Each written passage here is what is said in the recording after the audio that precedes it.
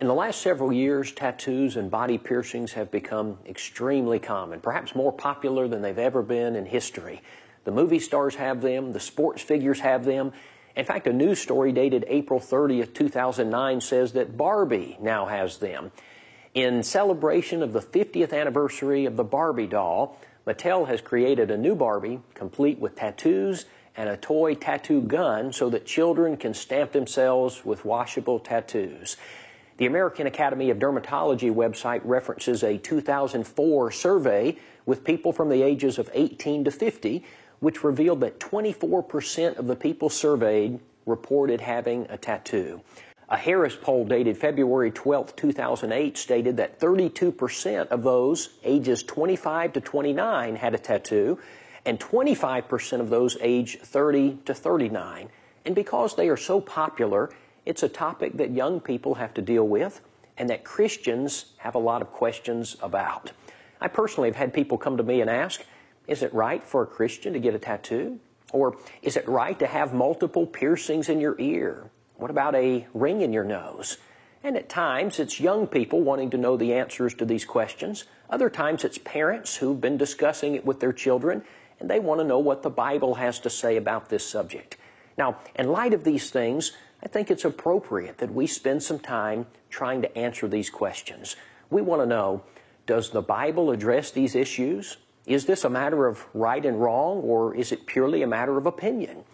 In this study, we're going to seek to answer these questions, and we want to be very fair in our approach. Our goal is not to shame those who have tattoos, nor is it to reach unwarranted conclusions. Our goal is to examine this topic in light of relevant Bible passages and then to draw accurate conclusions.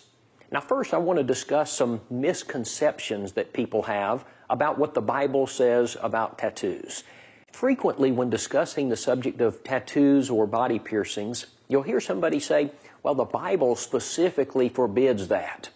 The fact is, there's no passage in the Bible that says, thou shalt not get a tattoo. Now, many times, people will go to a passage in the Old Testament that they believe addresses our question. Specifically, they will use Leviticus 19 and verse 28, where the Bible says, you shall not make any cuttings in your flesh for the dead, nor print any marks upon you, I am the Lord. I want to suggest to you that I don't believe that's an accurate use of that particular passage. First, we've got to be very careful about trying to use an Old Testament passage as a proof text for what we can or cannot do in the Christian age. The law of Moses has been nailed to the cross, and it's not the standard by which we live today. But I also want you to notice with me that this same chapter, which forbids putting marks on your body, also gives instructions concerning animal sacrifices. It requires leaving certain portions of your crops unharvested. It forbids sowing two types of seed in the same field. It tells the Hebrews that they were not to wear a garment with two different types of fabric, wool and linen mixed. There are also restrictions about how a man's hair was to be cut and ways in which he wasn't allowed to trim his beard. Now, I would ask, why would you pick out one of these things and try to bind it and ignore the others? The context of Leviticus 19, 27 and 28 is that of keeping the people away from heathen practices and things associated with idolatry. Cutting the flesh is mentioned, and you may remember from 1 Kings 18 and verse 28 that was associated with the worship of Baal. And there's archaeological evidence that indicates that some of the Canaanites would tattoo themselves with the names or symbols of their favorite gods. This appears to be what's being forbidden, not the modern practice of tattoos. The idea is that the Jews were not to identify themselves with the heathen practices or the idolatrous religions that surrounded them. And so Christians should be careful when making arguments from the Bible that we don't make bad arguments. Because number one, it hurts our credibility and the case that we're trying to make. And number two, it really isn't handling aright the Word of God. Now, perhaps there is a principle in Leviticus 19 that we're not to associate ourselves with ungodly things, but that would be all that we could get from that passage. And so back to my point, there is no passage that says, thou shalt not get a tattoo. But just because there's no direct prohibition against tattoos, that doesn't necessarily mean that it's right to get one. You know, there's no passage in the Bible that says, thou shalt not inject heroin into thy veins. But we understand that it's wrong to do that because of Bible principles. And so in determining if an activity is right or wrong, a Christian needs to ask himself certain questions. He needs to ask himself questions such as, what would this do to my influence? Would this be a stumbling block for other people?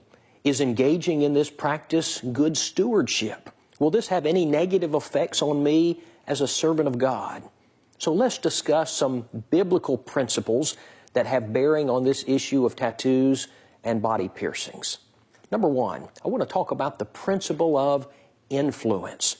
I want to begin by looking at a passage of Scripture in 1 Corinthians chapter 11. There's a rather unusual discussion there that takes place dealing with the subject of the wearing of veils. In verse 5, the Apostle Paul writes, but every woman who prays or prophesies with her head uncovered, that is, without a veil on, dishonors her head, for that is one and the same as if her head were shaved. For if a woman is not covered, let her also be shorn. But if it is shameful for a woman to be shorn or shaved, let her be covered. That is, let her wear her veil. Now, some have concluded that this passage applies to all women for all times. I don't believe that's correct.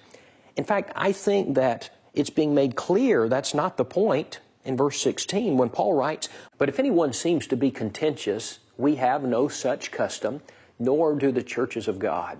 Now, if the point of this passage is not that all women for all time must have their heads covered when they worship, then why does Paul command the women in Corinth to do so? I believe the fact is that in that particular city, in that particular time, it was customary for a woman to wear a veil.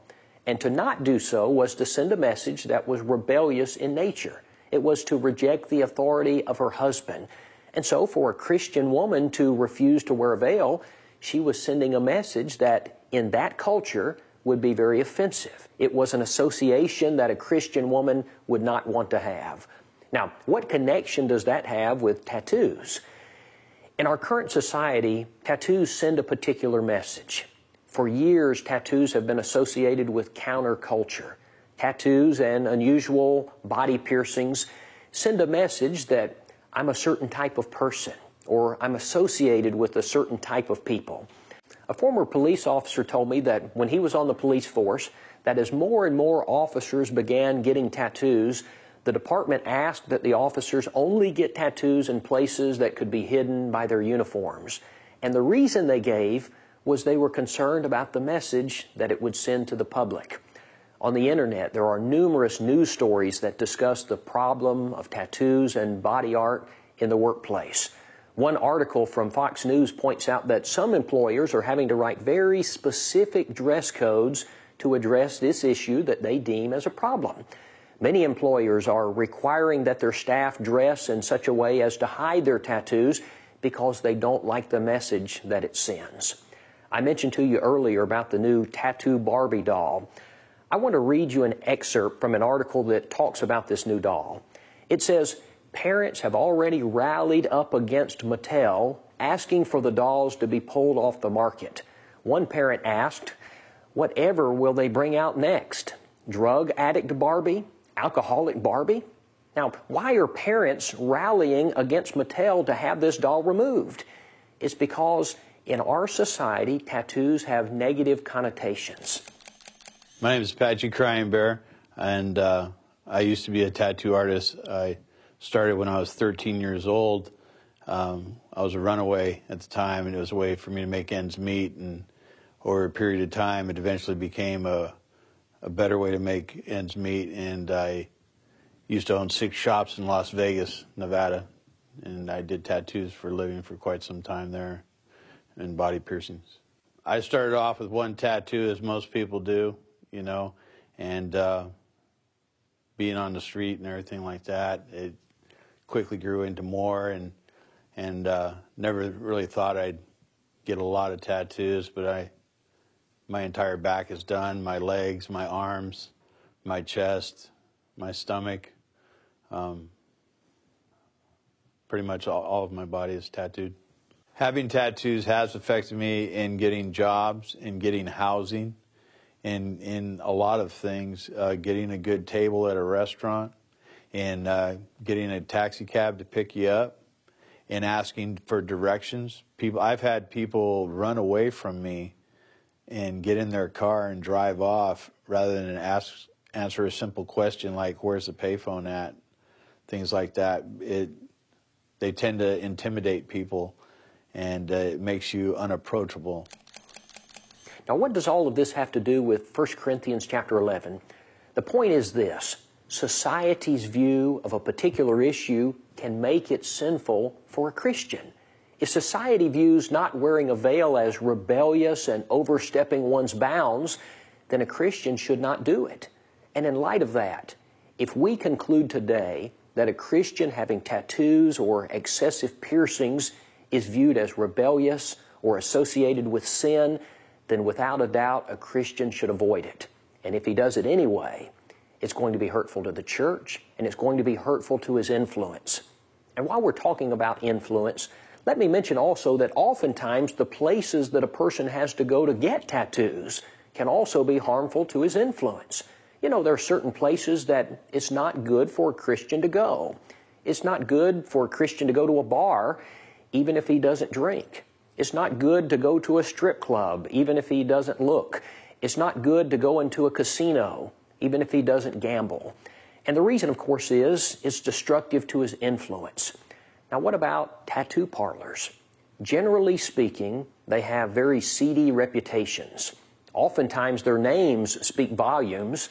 For example, here are some names: Sinful Inflictions, Dark Images, Red Devil Tattoo and Piercings. In fact, after doing some research online, I was surprised how many tattoo parlors have the word sinful in their names. Tattooing has always been associated with the bad boy image, bikers, gang members, people that have been in prison, jails, institutions, that sort of thing. A second principle that we want to consider is modesty. Now, the point that I'm making here is not what you might be thinking. I'm not referring to showing too much skin, although that could be related, but rather I'm referring to a word that appears in the Bible in 1 Timothy chapter 2 and verses 9 and 10. Now, I'm going to read you this passage, and then we're going to discuss it. It says, "In like manner also, that women adorn themselves in modest apparel, with shamefacedness and sobriety, not with broided hair or gold or pearls or costly array, but which becometh women professing godliness with good works." Now, there are 4 words or phrases that I want to pick out of this text. The first word I want to look at is the word modest. This word means orderly, well-arranged, or decent. And the idea is that she is not to adorn herself or beautify herself in a way that draws undue attention to herself. Now, in the immediate context, he's discussing a woman overdoing it. That is, she's wearing flashy clothes and lots of makeup and expensive jewelry.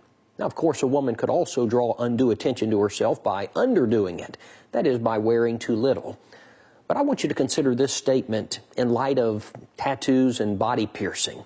Can a woman, or a man for that matter, draw undue attention to himself or herself with tattoos, or with a nose ring, or by having their navel pierced? You know, an honest person would have to answer yes to this question. Now, the second word that we want to consider in this passage is the word shamefacedness. The word shamefacedness is actually closer to our modern word modest than the other one. The Greek word for shamefacedness means a sense of shame or modesty. Now, the third word is the word sobriety. Oftentimes when we think of sobriety, we think of alcohol. Sobriety relates to being sober, one who hasn't had their senses or their judgment dulled by alcohol. Well, this word in the original language carries with it the idea of soundness of mind and self-control. It speaks of a person who is exercising good judgment. Now, the fourth phrase is from verse 10. It says, "which becometh women professing godliness." In other words, in a manner that says to the world, I'm a servant of God. My most important concern is to be godly. Now, let's pull all of this together and see what we have. Christians are to adorn or decorate themselves in a way that does not draw undue attention to themselves. They should have a sense of shame and modesty about them. They should exercise good judgment. They should dress and adorn themselves so as to communicate that they are godly. Now let's ask the question, is that what tattoos communicate? Is that what having a stud in your tongue communicates? Does it show a sense of shame and good judgment? Is that what people are going to conclude when they look at you? You know, there's a particular type of tattoo that's been very popular in recent years. It's typically one gotten by women, and it's placed at the base of their back so that when their shirt raises up, it draws the attention of the eyes to that part of the back. I learned recently that that particular style of tattoo is commonly referred to as a tramp stamp. Now, in light of what we've just read in 1 Timothy 2, a person would have to admit that such a tattoo does not mesh with godly principles. Years ago, when I was in the tattooing industry, the trend seemed to have been a lot of girls getting tattoos on their lower back, which has become deemed the tramp stamp. And when I was in the industry, we were designing tattoos specifically for that area in different shapes to accentuate that part of the woman's body depending on what her shape was. And it was mostly just to draw attention to that area of the body. The third Bible principle that I want you to think about is stewardship. Now, we're going to talk about stewardship of our bodies, and then we're going to talk about stewardship of our money. Now, somebody might think, well, you know, stewardship, that's a weak argument. But before you outright reject it, please take just a minute and consider the risk associated with this, and think about the stewardship of your body in this light. The Mayo Clinic website states that tattoo inks are classified as cosmetics, so they aren't even regulated. They aren't approved by the FDA. The pigments and dyes used in tattoo inks aren't approved for injection under the skin. Long-term effects of these, the site says, are unknown. The site also lists some specific risk associated with getting a tattoo. The first risk they mention is blood-borne diseases, to include hepatitis C, hepatitis B, tetanus, tuberculosis, and HIV. Now, in continuing the list of risk of tattoos, they also mention skin disorders, skin infections, allergic reactions, and on rare occasions, they can even cause problems when a person gets an MRI. In the tattooing industry, when you do it professionally, part of your test is knowing that you're exposed to 750 different bacterias and viruses that are airborne bacterias when you start tattooing somebody.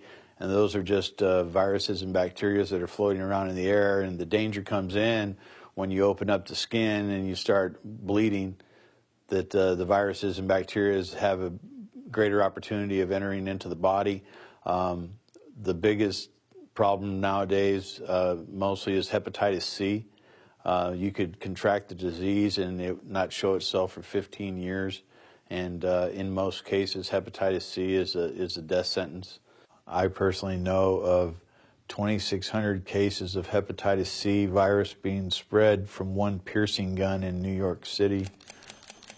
Well, someone might say, but I go to a clean, upscale tattoo parlor. The people there are professionals. Certainly the risks that you've just described aren't going to apply to me, but they do.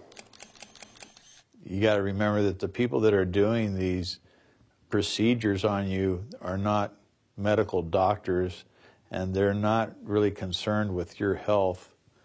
All they're concerned with is getting the money that you've paid them to permanently disfigure your body. You know, over time, tattoos stretch and they fade, and they can look really bad. And then, too, there's the regret factor. You know, for various reasons, a lot of people look back years later, or maybe even soon afterwards, and they regret that they got this marking on themselves that will be there for the rest of their lives. The tattoo is going to move with your skin. If your skin wrinkles, your tattoo is going to wrinkle. If you get put on a lot of weight, your tattoo is going to stretch. If you lose a lot of weight, your tattoo is going to shrink.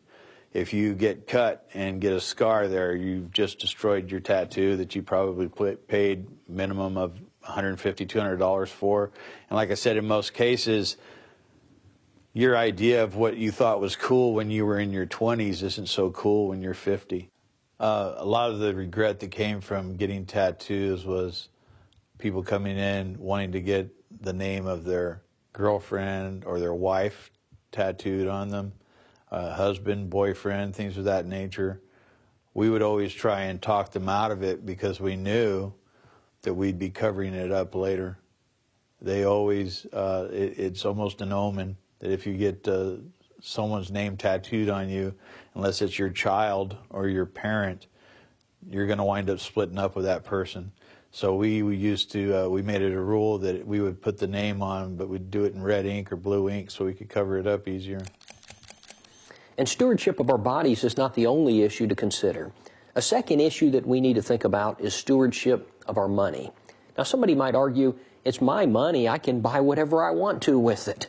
But you know, that's not really true. All of our money belongs to the Lord, and we're just stewards of it. Now, someone else might say, well, you know, it's not wrong to purchase things we enjoy. You may spend your money on going to the movies or buying an iPod. I choose to spend mine on getting a tattoo. Well, we agree that it's not wrong to spend money on recreation and pleasurable activities, but when you do that, we always have to consider the stewardship principle. Depending on my personal financial situation and my bills and the amount of money that I should be giving to the Lord, it may be that buying an iPod is something that I shouldn't be doing. It may be that buying a new car right now might be poor stewardship. And so the stewardship principle is one that each of us needs to consider. We need to weigh it and we need to draw appropriate conclusions. And the fact is, tattoos can be very expensive. I need to ask myself, is this a wise use of my money? Will the Lord be pleased if I spend my money this way? According to Bill Johnson, the Executive Office Director of the Alliance of Professional Tattooists, most tattoo artists charge an hourly rate that varies from about $75 to $150 per hour. And the length of time to do a tattoo can take from 1 hour to many hours, depending on the size and the complexity of the tattoo. Now, in addition, some tattoo artists charge 10% to 25% extra if the tattoo is on a more difficult part of the body, such as the lower back.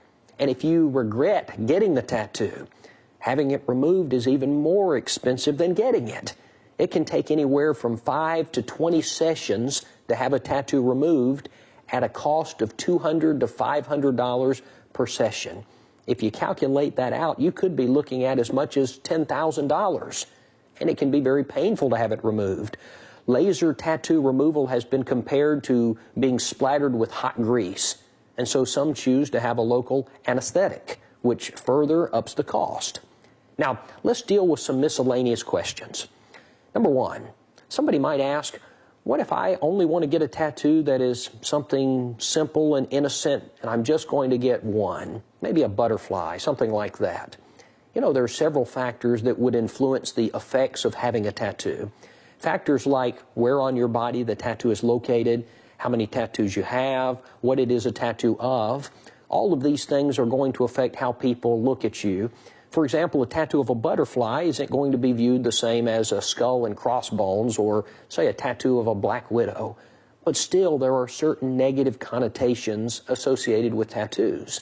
1 Timothy 5:14 speaks about not giving occasion to the adversary to speak reproachfully. Still, you're going to have to go into a tattoo parlor to get one. Still, you're running a risk for infection and disease from bad needles. Still, you've got to deal with the principles of modesty and good judgment that we discussed in 1 Timothy chapter 2. Now, someone might ask this second question. What about getting a religious tattoo? Perhaps even a cross or something to profess your faith. You know, I would suggest that there are a lot of very ungodly people who have tattoos of crosses.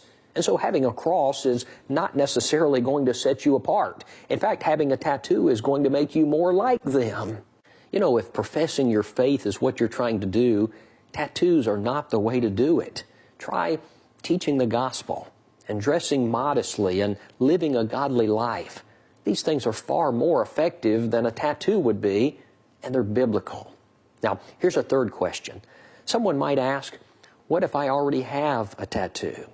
You know, we are aware of the fact that someone who already has a tattoo, to them a discussion like this might make them feel very self-conscious. But embarrassing people is not what we're trying to do. We're trying to get people to examine Christian principles and then to make decisions that are the most in line with the Bible. If you have excessive body piercings, you can change that.